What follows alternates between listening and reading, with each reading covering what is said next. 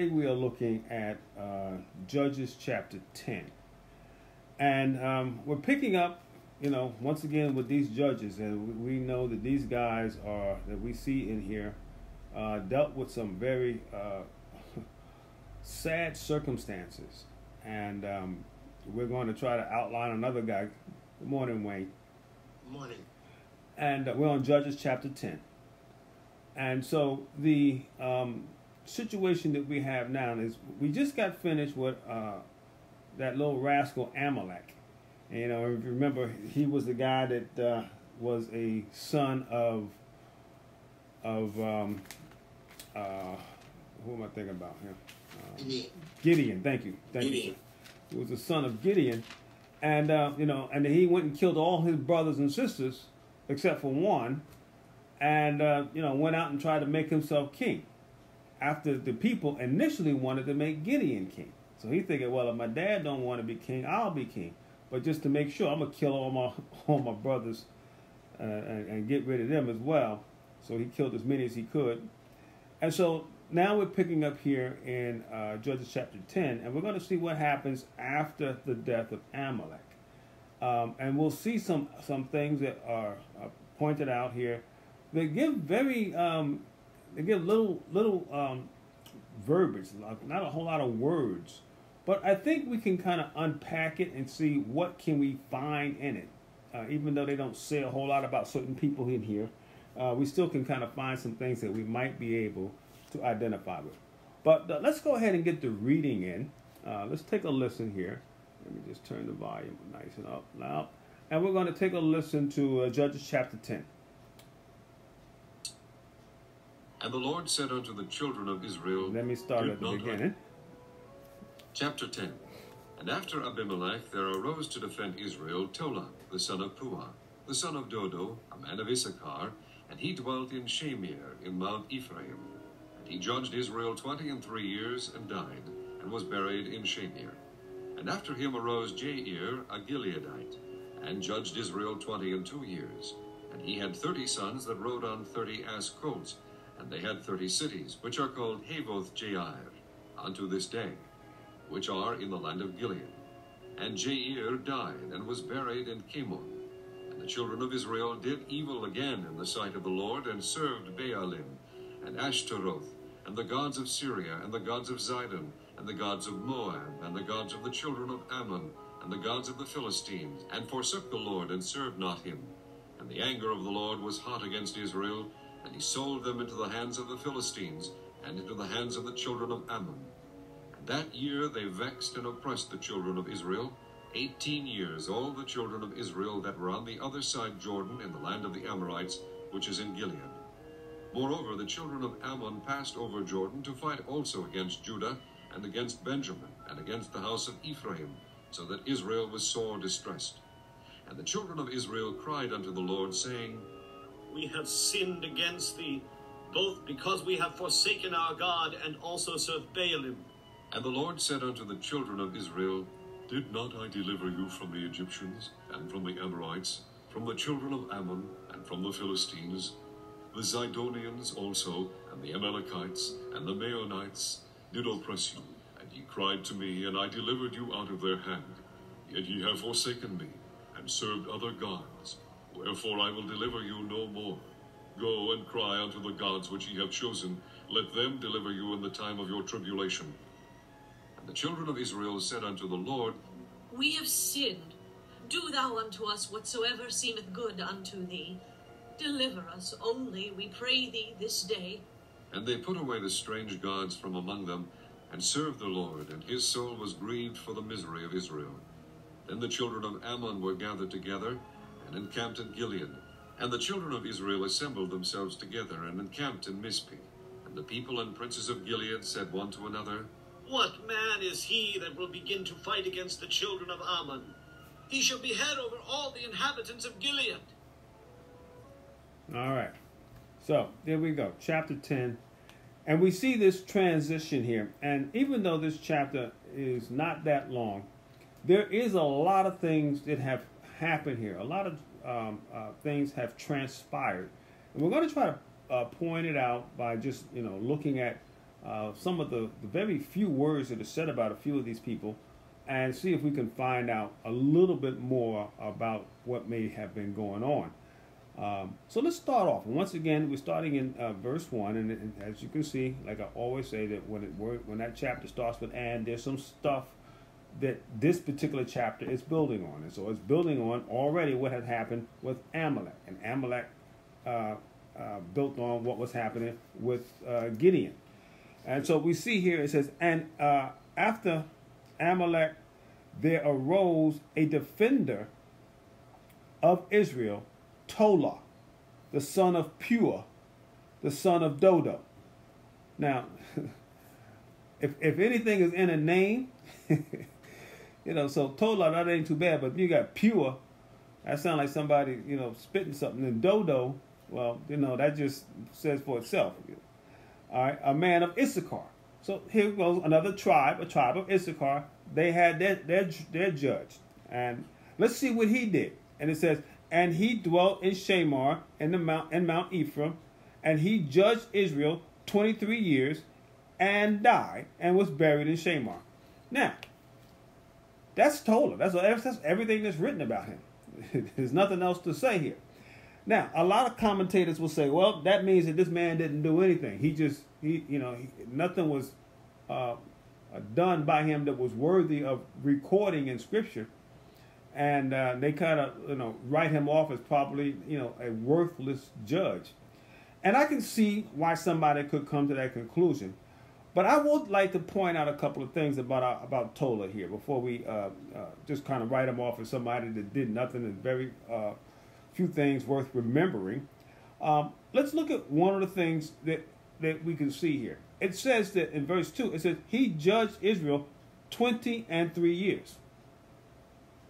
All right, so he was running the show, so to speak, being the judge in between God and the people for 23 years. Now, that doesn't mean you're doing nothing. You're doing something. If you're the mayor of a city for 23 years, you're doing something. If you're governor, if you're president for 23 years, you're doing something. Now, what we also can say, well, it don't say anything that he did. That's true. But it doesn't also say anything that he did bad. It doesn't say that he did evil in the Lord. It didn't say that he rebelled against God. It didn't say that he served other gods. It doesn't even say that he had, a whole bunch of wives and had, 30 or 40 or like Gideon, 70 sons. So sometimes not having anything wonderful said about you may not be all that great, but also keep in mind nothing evil is said about him either. So I give our friend Tola a pass on this. The Lord didn't put anything in here that would make me think that he did anything that was out of line. He certainly wasn't perfect, and he certainly wasn't great because he didn't do anything, great. But what he did do was judge Israel for 23 years. I give him credit for that. I think it's worth it. And sometimes we can apply that to ourselves. Sometimes you're doing something and you say, well, I'm not really doing anything. Well, you've been on the job 23 years. You didn't become the CEO. You didn't create no new invention. You didn't become, employee of the year or anything, but you were there. You put your time in. You did what you were supposed to do. The same thing I can say about raising children. You raise children. And then now, going from being an infant to how many years? 20 years. And you're still, helping and assisting. You can say the same thing about being married. There's a lot of things that people do that are ordinary, but when you do it right, it's part of the foundation of what makes the world go around, so to speak. It keeps communities and cultures right. All right. And so when you're doing something and you're doing it right and you're doing it consistently, that's something that is, I think, noteworthy. And God does note that. He does say that this man judged Israel for 23 years. And I think that's worth mentioning. And certainly it's important to keep in mind. I see Calvin. Calvin, good to have you. And good morning, everyone. Good morning. And we're on Judges chapter 10. And we're just getting ready to start the third verse. And so I give Tola, the son of Pua, the son of Dodo, the credit for judging Israel for those many years. And I think we can also take that within ourselves. When you do something consistently, every day, year in, year out, I think God pays attention to that. You know, when you're serving the Lord and you're doing what God has called you to do, and you're going through difficult things, and you deal with it, you know, week after week, month after month, year after year, it's noted by God. I think He understands that. Let's keep going. Let's see what happens after our good friend Tola. Look at verse 3. And after him arose Jair, a Gilead, and judged Israel for 22 years. All right, so here's somebody followed right after him, and he judged Israel for 22 years. Now Jair, if I'm saying that correctly, had more information that was said about him. Look at verse 4. And he had 30 sons, and rode on 30 ass colts, and they had 30 cities, which are called High Voljarah, unto this day, which are in the land of Gilead. All right? And then it says, and Jair died and was buried in Canaan. All right, so what do we see here? A little bit more information, but it's the same kind of situation. He judged Israel for 22 years. And once again, same, I think credit should be given to him. However, it does mention a couple of things. Number one, it says he had 30 sons. So he was, you know, it doesn't tell us whether he had 30 sons by one woman. I would highly doubt it. That was one woman that he had all these sons with. And keep in mind that when it talks about them having 30 sons, that don't mean that was the only, that was the total number of children. It's just that a lot of times in the record, the numbering of the female was not counted. They sometimes when they created records, they would keep the record of the sons and not the women. So he may have had even more children, more than likely. But we do know that it specifically says he had 30 sons. And he probably, and I'm doing this by just assumption, my own personal opinion on this, he probably had several wives, concubines, and things of that nature. We'll see that more in our next chapter when that becomes another issue. All right? But dealing with our friend here, J.R., he had 30 sons, but then it also says, and they rode on 30 ass colts or 30 donkeys. Right? And they had 30 cities. So, what can we pull from this? Well, this was a man of pleasure and comfort. Well, why would you say that way? Well, number one, he probably had several wives. You know, and once again, I'm just pulling that because he has 30 sons. So, you know, he's used to, you know, hey, I get to pick and choose who I want to be with today. So from a emotional you know, just dealing with the wanting to be embraced or comforted, he had his pick. All right? He probably in his 22 years and following the 23 years of Tola with those two individuals, and both of them, not anything evil was said. But once again, we look at J.R. and we see here that it says that his sons rode on 30 asses. They had the 30 mules, these colts, and these were things that were prestigious. You know, you didn't just ride on these mules and these donkeys because that was all you had. That was, you know, and if we were to bring it in our day today, it would be like, you know, he had 30 sons and they had 30 Cadillacs. You know, or 30 Lexuses, or 30 Mercedes-Benz, you know. So he, you know, he's letting you know they lived well. All right. So that means that not only was he judging Israel, but he was profiting from this, and he was passing the profit down to his children. Well, it didn't stop there. And then it says, and they had 30 cities. Now, let me make sure we understand this. It didn't say 30 houses. It didn't say, you know, 30 apartment buildings. It said 30 cities. That means that they were prestige, wealthy landowners they were doing well. They were prospering. Right? Now, it doesn't say anything about them fighting or doing anything, but what they did do was they allowed prosperity to reign, at least in their house. It's possible that it trickled down to Israel. So when we look at these two leaders here, we see that they were doing things that didn't break the system, but they also, especially when it got down to JR, it got to the point where they were really profiting and doing well by holding the office that they had of being a judge. Now, can we pull some good and bad out of that? We certainly can. We can say, well, why are you being so indulgent when you could be trying to help those? Jesus said, "The poor you have what you what always." We could pull that out, but it doesn't say anything bad about it. It just said they were doing well. And I'm not a person that's going to begrudge anybody of prosperity if you're doing well. He built 30 cities, and it didn't say the cities were evil. It didn't say that the cities were serving false gods. It didn't say none of that. They just had, good things. So I give him another pass, just like I gave Tola. I'm like, okay, he did okay. So you got 23 followed by 22 good years. That's 45 good years. It looks like, with them doing well between these two judges. Okay? Now, I will admit that a lot of commentators like beating these guys up. They didn't do nothing but, they didn't do... Well, I mean, you can, and I can understand why commentators would do that, but I'm not going to take that line. I'm going to say they didn't break anything. They kept it going. People were serving God.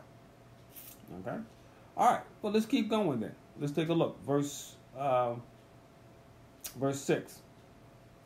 And the children of Israel did evil in the sight of the Lord and served Balaam and Ashtoreth and the gods of Syria and the gods of Zidon and the gods of Moab and the gods of the children of Ammon and the gods of the Philistine, and forsook the Lord and served not him. Okay, wait a minute. What happened? When did this happen? Well, let's go back to verse 5. It said, and Jair died and was buried. So after these two guys lived and they both died, then what happened? And the children of Israel did evil. So I give both of those guys a situation of a plus for their reign as judges, because you didn't hear that during their reigns. Their 45 years of reign, you didn't hear it. Now, the minute they both were gone, now all of a sudden, what happened? And the children of Israel did evil in the sight of the Lord. So both Tola and Jair kept them folks in line. Y'all bet not serve any other gods. It doesn't say it here, but you can pull that from just the reading that we have. They had some kind of system going on where it's like, we're going to serve God. Don't be serving them other gods. Now, the minute they both are gone, look at the gods they serve. All right? They go out and they did evil. Why? Serving the gods of Baal and Ashtoreth. And those were the fertility gods. And so that means they went back into all of these sexual religious aspects that we're going to continually see. We'll get more and more into, what it is that they're doing. But just to say, there was a lot of temple prostitution aspects to their worship. All right? And that's a draw to any lustful man. any man is like, oh, well, what kind of service you having? Well, we're gonna sit here and we're gonna read this book. Well, what kind of service you having? Well, we're gonna have you come in here and you're gonna have your pick of all these wonderful, beautiful women. Well, you know what? I think I'm gonna go to his service. That's what a lot of guys would say. Right? And so it's sad that we see that, because we as individuals, we will follow our lust. We will follow our... And so they serve the gods of Syria, the gods of Zidon, the gods of Moab. And we know Moab, it has a tainted history of sexual deviance going all the way back. You can trace Moab all the way back to Sodom and Gomorrah. Okay? And the children of Ammon, the same thing. Ammon traces all the way back to Sodom and Gomorrah. And the gods of the Philistines, and forsook the Lord and served not him. All right, so now they're in a bad way. And they're in a situation where they have rejected God and now have begun to serve other gods. And usually what it means when you're serving other gods, you're serving your own lusts. You're serving your own desires. You're feeding your own appetite. Not with the things of God, but the things that your base human nature wants. And a lot of times that's what happens. All right, look at verse 7. And it says, and the anger of the Lord was hot against Israel. I tell you, good morning, Mary. We're on Judges chapter 10, verse 7. It says, and the anger of the Lord was hot against Israel. Why? Because they have forsaken God. Now, keep this in mind. Some people say, well, why does God always get angry with Israel when they leave and stop serving him? He lets, the other nations, he seems to allow them to kind of go as they want, give them a choice. But when Israel, well, it's for two reasons. Number one, God didn't choose Israel. God birthed Israel. Israel is like God's own child that it birthed, because there was no nation of Israel. And then God told Abraham to leave his father, and from Abraham, God built the nation of Israel. They were just a clan and a tribe of individuals until they got into Egypt. And in Egypt, they came out a great nation. All right? And so God is always going to have his jealous focus on Israel, just like you would have on your loved one. You go to if your kid's playing a basketball game, and you go to the game, or a baseball game, or a football game, and you go in there to support your child. And you're focusing on what your kid is doing. What everybody else is doing, you want your kid's team to win, and you want your kid to do well. Why? Because you're jealous of your child. You love your child with a superior love that's above the love that you would have for the other people there. Not that you don't love them too, but you have that ultimate focus on your child. And that's what God has for Israel. Now, when your child keeps saying, I don't want to be your child, I want to be the child of somebody else. I want to be this, right? So you have that kind of situation. The other thing that you have with Israel is that God also types them as being married to him. That's another thing. And it's the same scenario. All right. So when he brings them up as being one that he birthed, but he also brings them up as one that he has chosen to be his bride. All right? So then he allowed them to come and to be part of what he is trying to develop and show and reveal to the world through Israel. And they keep on rejecting him and going and serve other gods, which are not gods. They are false gods. And so God's anger is always kindled against Israel because of those two things. All right? And I think that's something to keep in mind. Now, what did the Lord do? It says, and the Lord was hot against Israel, and he sold them into the hands of the Philistines. So what he did was, okay, you're serving the gods of the Philistines. Let's let the Philistines then and their gods handle and manipulate you the way they want to. And into the hands of the children of Ammon. Same thing. Right? So God said, okay, fine. Go be with the one you want to be with. Go hang out with the one you want to hang with. Go on and do it. And let's see how they treat you. And it says in verse 8, and that year they vexed and oppressed the children of Israel 18 years. All the children of Israel were on the other side of Jordan in the land of the Ammonites, which is in Galilee. All right. So we got to make sure we pull this out.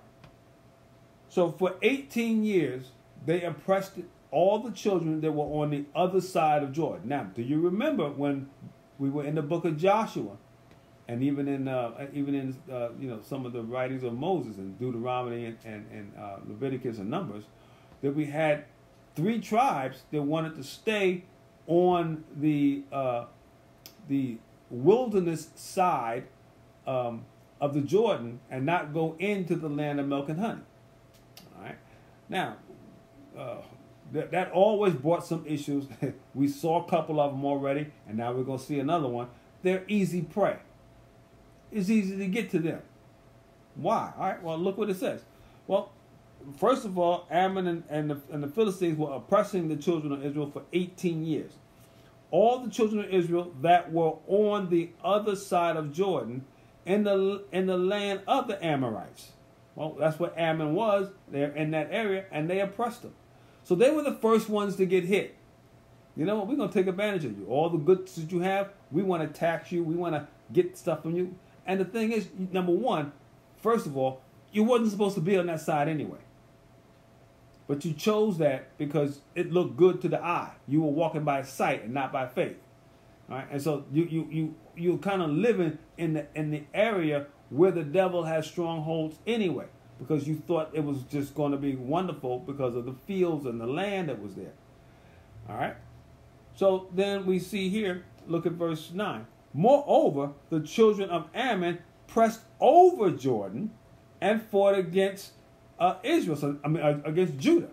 So now they went over the Jordan River. Once they got rid of, and remember, those tribes were the tribe of Reuben, Gad, and half the tribe of Manasseh that were on the wilderness side of Jordan.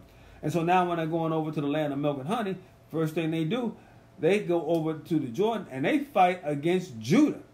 Wow, they hit Judah first. All right, we know that Judah eventually is going to become a powerful nation. And Benjamin. All right, keep your eye on Benjamin. Benjamin is going to be a problem in this book of Judges. They're going to almost wipe themselves out. Now that's just a little foretaste of what we'll see going forward in the book of Judges. Right? When we get towards the end of the book of Judges, Benjamin's going to show his behind like nobody else. All right, they're going to be really a bad tribe. But once again, and we'll see why, a lot of it has to do with lust. And we'll see that when we get to that. But that's just a little precursor. All right, and it says, and against the house of Ephraim. All right, so that Israel was sore distressed. So you got all these various tribes that now are being oppressed by the Philistines and by Ammon. And once again, the concept of not being where you should be, and adding on top of that, not serving God. Why do you turn your back on God? And God reminded them and told them. Look what he's going to say here. Now, let's keep reading. Verse 10. And the children of Israel cried unto the Lord, saying, we have sinned against thee, both because we have forsaken our God and also served Baalim. All right. They're finally now confessing and saying we have done wrong. But 18 years? 18 years of saying, well, it's going to get better. It's going to get better. Oh, I'm going to keep on going. It's going to get better. Ooh, yeah, we're going to do good next year. It ain't going to be so bad to follow. 18 years of that. Lying to yourself. Folks do that all the time. Lie to themselves. Oh, I'm going to do this and I'm going to get this and it's going to be better. It's not. If you're not going to serve God. You can try a whole lot of different things. I'm going to do this and I'm going to do this and I'm going to work on this next year and I'm going to get my health together. I'm going to get my finances together. I'm going to get my education together. I'm going to do all that. It's not going to work if you're not going to go to God. So they got 18 years of trying everything they could, and finally they say the children of Israel cried unto the Lord. Now you're going down the right road. And said unto him, we have sinned against thee, both because we have forsaken our God. We've forsaken you. So that's like we didn't pay you any mind. We weren't thanking you, giving you honor, being aware of your many blessings, being aware of your grace, being aware of your mercy, being aware of the little things that we take for granted. We weren't doing that. Plus, it says, and also serve Baalim. And whatever good we did see, we were crediting that to a false god.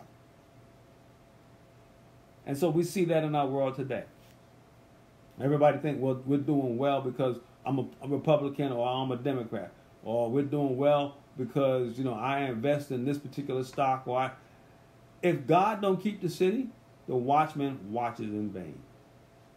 And that's the thing we got to keep in mind. We got to put our trust and our confidence in God. All right? And allow God to deliver us. But look what God says in verse 11.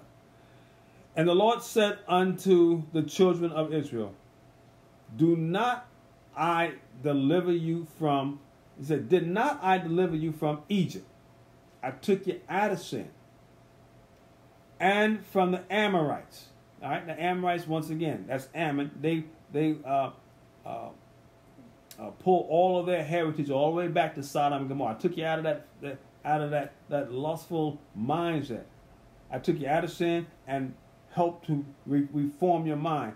From the children of Ammon, and from the Philistines, and from the Zidonites, and also the Amalekites, and the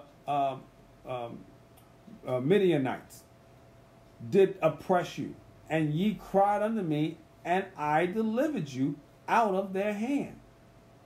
I've done all this before. In other words, what God is saying, we've been down this road many times. When you're a parent, how many times you got to tell your kids to behave?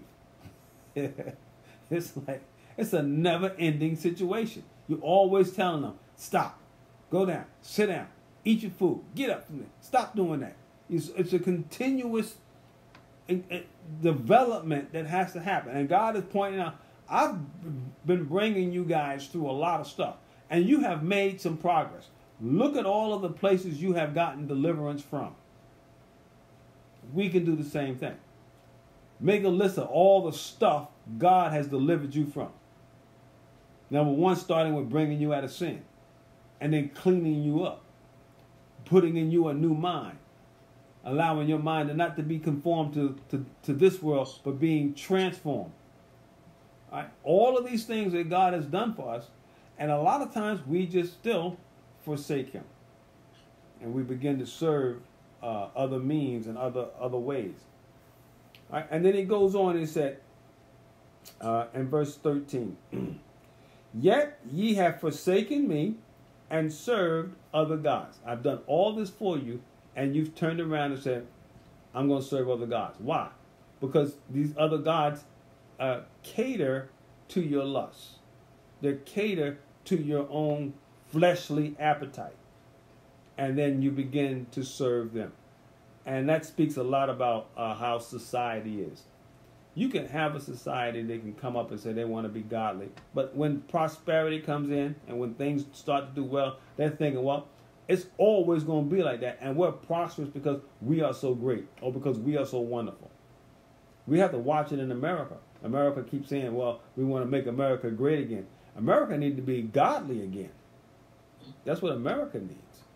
And any nation that forsakes God is going to have a problem. And so this is what's happening to Israel. They're in this situation where now they've decided they're no longer going to serve God. But now after seeing that and seeing the results, they now run back to God, crying unto Him. And God has to remind them, I've done this for you before. We've been down this road. Okay? Where we at? Let's read verse 13 again, then we'll get to 14. Ye have forsaken me and have served other gods, wherefore I have delivered you no more. I've allowed them to come in for these 18 years and just bind you up, turn you into a commodity, tax you to no end, oppress you. That's what sin does. 14. Go and cry unto the gods which ye have chosen. Let them deliver you in the time of your tribulation. Wow. I take a lot from that statement. Because we do know that this is a twofold statement here that you can pull this from. Number one, when you're in trouble and you go into gods that have no authority and no power, you're not going to get any victory. But then it also brings to me, into my mind, the thought of when the tribulation comes, well, what will people run to for comfort, for help, for safety. They're going to run to the gods that they know. Their own military, those big old bunkers and things. You got a lot of people, they're trying to, these so-called survivalists, they building all these bunkers underground. Got 2 and 3, 4 and 5 years of canned food stored up. And like that's gonna save you. Once again, if God don't keep the city, the watchman watcheth in vain. So you run to these things, and people believe in these things. These people that spend, these thousands and hundreds of thousands and millions of dollars building these bunkers, they believe these things are going to save them in tribulation. And it's not. We see that in the book of Revelation, it tells us that the mighty men, the kings and the princes, and all of the noblemen ran and hid themselves in the dens and in the holes and in the caves and in the mountains, and cried, saying, "Save us from the wrath of the Lamb." All right, so they're going to do all of that in the actual dispensation of the tribulation, and run to their false gods, and those false gods will not save them. All right, they're going to try a lot of things, but it's not going to work. You need to have God as your God. You need to run to God, and you will find comfort and protection and safety there. All right, verse 15. And the children of Israel said unto the Lord, "We have sinned." Now they're crying again. This is confession. "Do thou unto us whatsoever seemeth good unto thee." Now, they're saying to God, "Well, Lord, if you see fit to allow us to suffer more, and you see that that's the best thing for us, so we can learn more through the suffering, then allow it to happen. When we're going to allow you to do what you have to do." But he said, "Deliver us only." So let the trouble happen, but still deliver us from the oppressor. I'll take the trouble, but get me out of the hand of the devil. Now that's a thing sometimes that you go, well, you know what? Yeah, I got some issues here, and I've done wrong, and all this kind of stuff, and I'm going to deal with some consequences. I'll take the consequences. Just get me away from the devil. I don't want the devil to be my God anymore. I don't want to serve the devil. I don't want to serve Satan. I'll take the consequences. Do what you want to do, God. But I don't want to serve these false gods anymore. And that's an important thing to keep in mind. And so when they cried unto God like that, then they said, "Deliver us only, we pray thee this day." Look at verse 16. "And they put away the strange gods." Now, the Bible says, it tells us in James that faith without works is what? Dead. So when they say we're not going to, we're going to serve you and all that, all right, that's fine. But if you say that, but you're still going to the temple prostitutes, you ain't doing it right. So what did it say? They put away the strange gods. Now they're putting works to their words. You need works and your words. Your words have to be backed up by your works. They put away the strange gods from among them and served the Lord. And they began to serve God, even though God said, "I'm not going to help you right now. This is fine. We're not going to serve the devil then. God, you may still bring the consequences to me, but I'm still not going to serve the devil. I'm not going to serve these false gods. I'm going to serve you. Even though you will chastise me," and that's like a child. When a child comes back, all right, sometimes you be like, "Well, you're going to be on punishment." Well, that's okay. I don't mind. I'll put me on punishment. I just want to be back in my house. I want to come back home. And so the Lord is letting them know. And so they're saying, we're going to serve God. So they put away the strange gods from among them and served the Lord. And his soul was grieved for the misery of Israel. And it's basically saying, and God's grace and mercy was exhibited again. That's what that concept of his soul was grieved. God looked upon them, and once again, because he is a God of mercy and a God of grace, that came out of God. Because why? Why did that come out of God? Because that's part of what makes him who he is. And so he looked upon them, and he saw them, and he was grieved for the misery of Israel. We know that about Jesus. Jesus was on earth. Jesus didn't have all parties, and he went to some. He went to the wedding. He went to various things. He had some good laughter times and fun, but he also cried. He also was brokenhearted. He also saw the misery.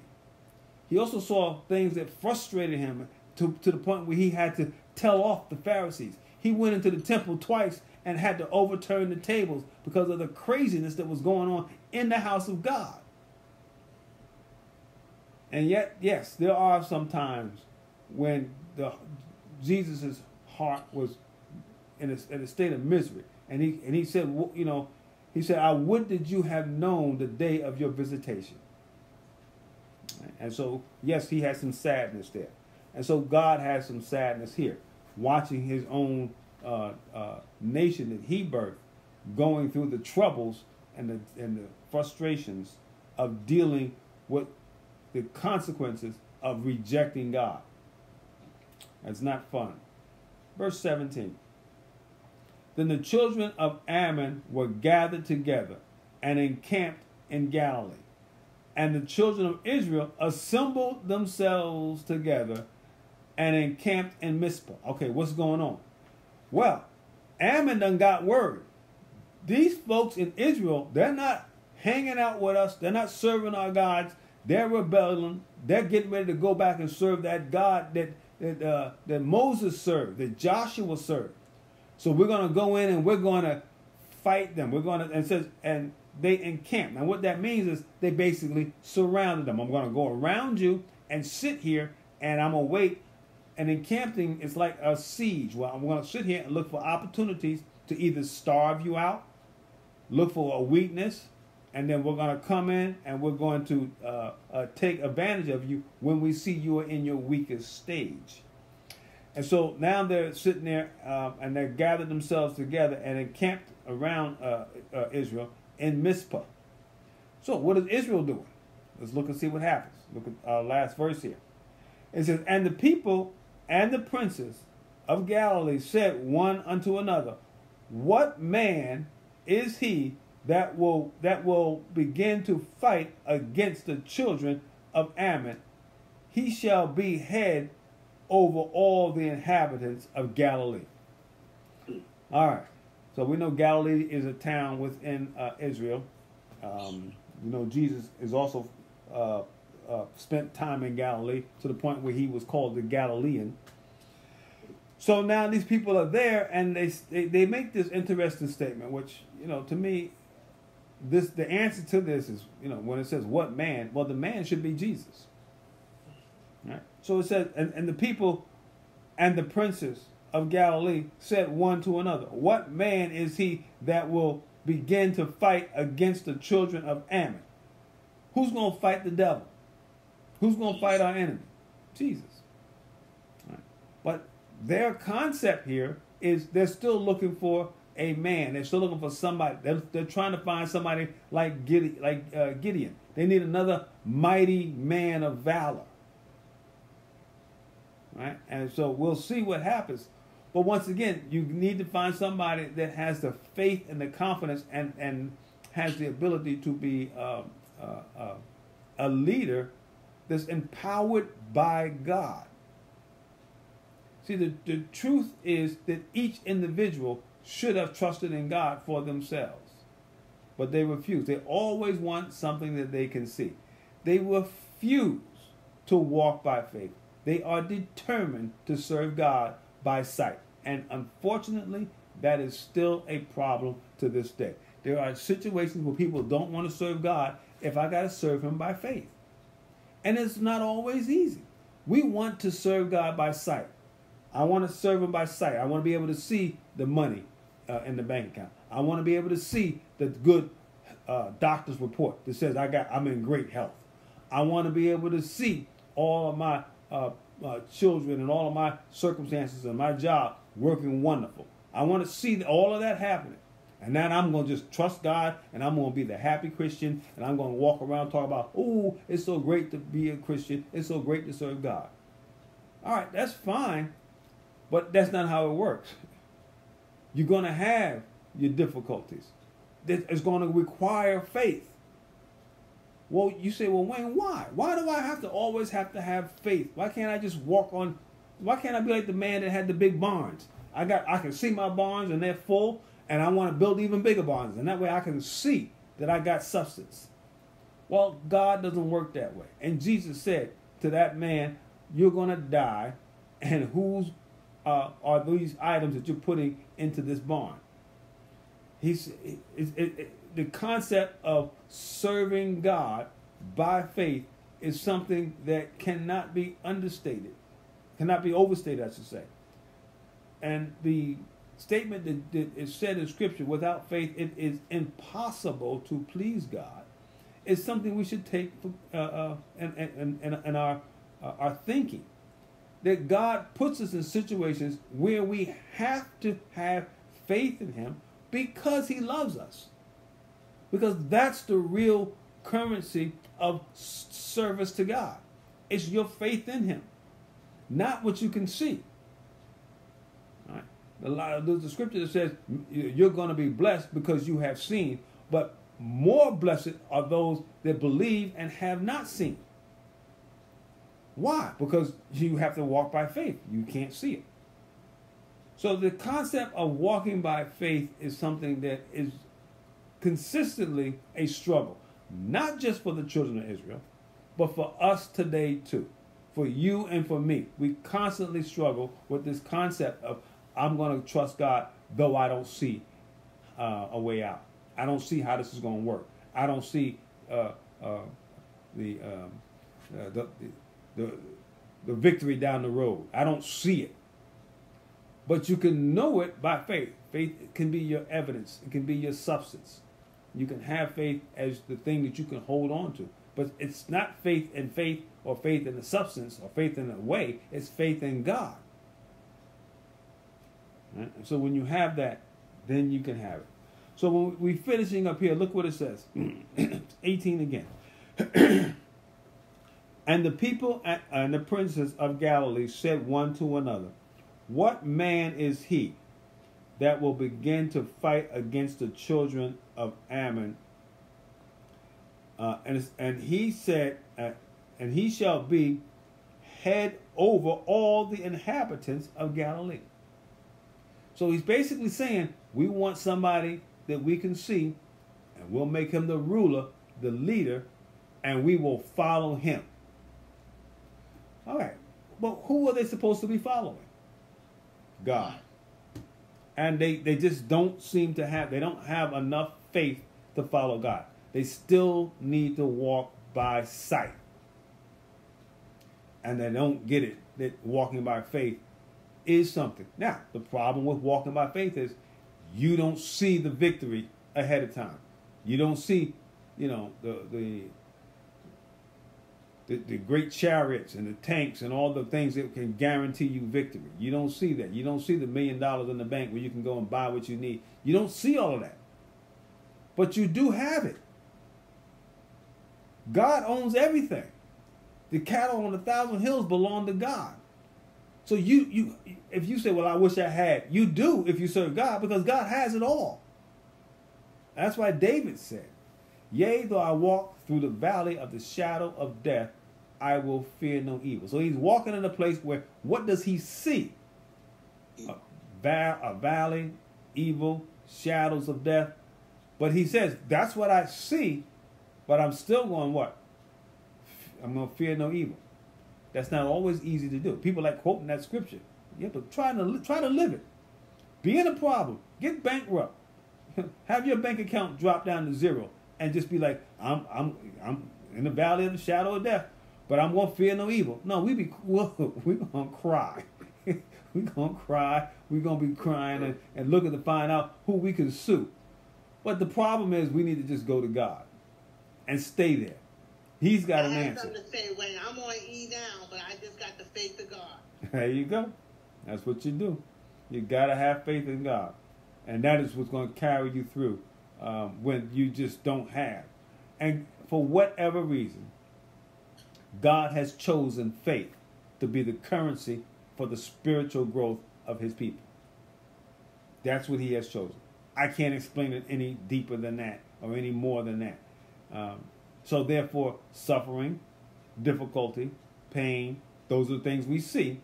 But yet, while we're seeing those things, we still have faith in God. And that's what produces the strength, the growth. Sometimes we wonder, well, why do the God's people have to suffer?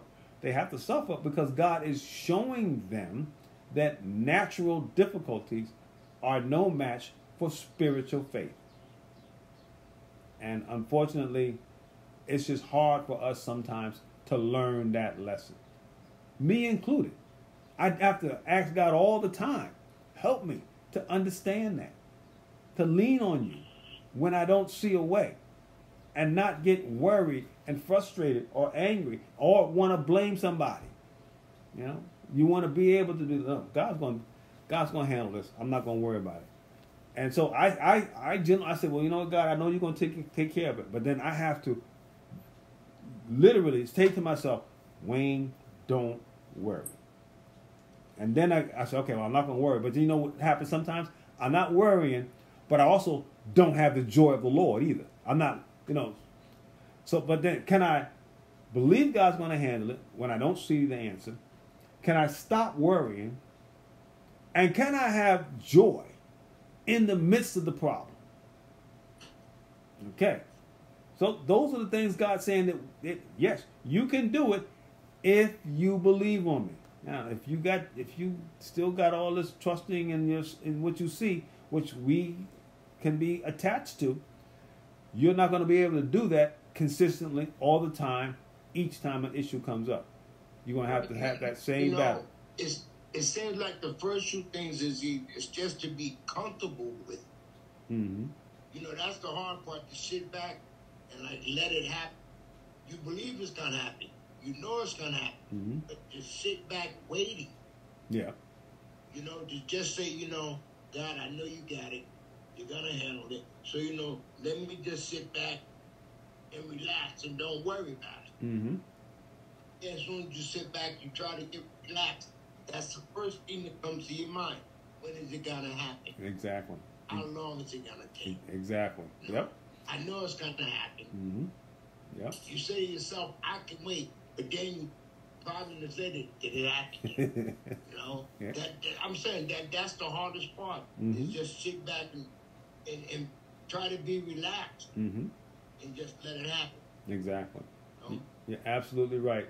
That's the part when you're in the problem, you're in the circumstances, and you're like, okay, God's gonna work it out, but how's He gonna work it out? Let me try to figure it out, and and you try to look and see and try to, and then the thing is, stop looking, because you're not walking by faith anyway. Just go ahead and worship, and that's when the joy comes in. So stop trying to look, and just start loving God. Stop trying to, walk by sight and just worship by faith. And that's the lesson that I have to apply to myself. And I have to tell myself, just worship, Wayne. You don't see it, you don't know it, but you know God. And now just worship. Just, lift God up, thank Him for His goodness, and believe that He's going to go. And take one step at a time. I don't know what's going to happen next week, but what do I got to do right now? What step do I got to take today?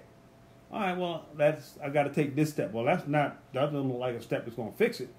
No, it may not fix it, but it is a step. It's like when if you had to walk from here to Florida, and you go, well, what do I got to do? You got to take the first step. Well, if I take the first step, I'm not going to be in Florida by taking the first step. Yeah, but you'll never get there unless you do take the first step. See, so you got to take the first step. Well, what about, I done took 12 steps now. I'm still not in Florida. Well, you're going to have to take 12 more steps. And if you keep walking, you're going to eventually get there. It may take you quite a while, but the key is just keep taking one step. And just keep going. And all of a sudden, you're like, okay, well, I'm not there. I'm still not there. And you don't realize you're just stepping. But now, wait a minute. You know what? You down in Georgia now. Yeah, but I ain't in Florida. Yeah, but you're getting closer.